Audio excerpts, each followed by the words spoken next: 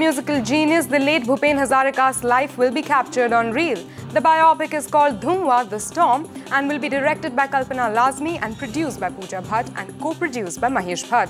Here's Atia Khan getting you the details.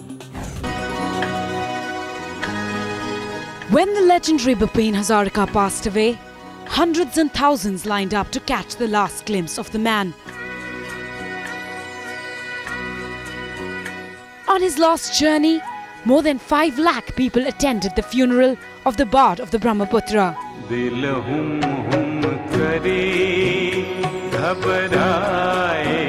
For over half a century, his baritone voice moved many generations. His soulful songs touched many lives. And the person who stood by his side through thick and thin, Kalpana Lazmi, is now all set to make a biopic on the legend's life. Dhumwa is a short, fiery storm, which comes and doesn't smash everything in its wake, but uplifts. And Bhupen was like that.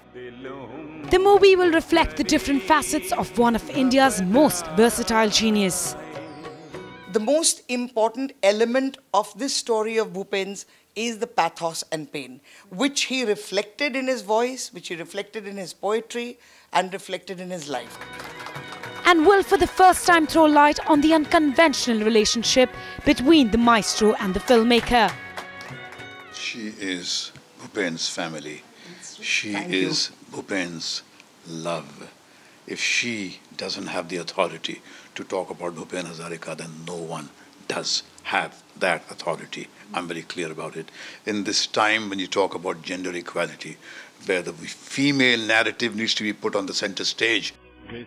The recipient of many highest laurels, Bhupen Hazarika was not only the jewel of Eastern India, but was an icon across the country. Bhupenda is a man that we need to kind of know far more about, but I don't think very many people of the present generation really know enough about him, and they're doing themselves the greatest injustice.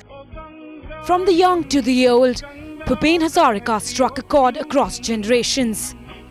And the movie Dhumwa is expected to draw a large crowd and resonate his larger-than-life persona.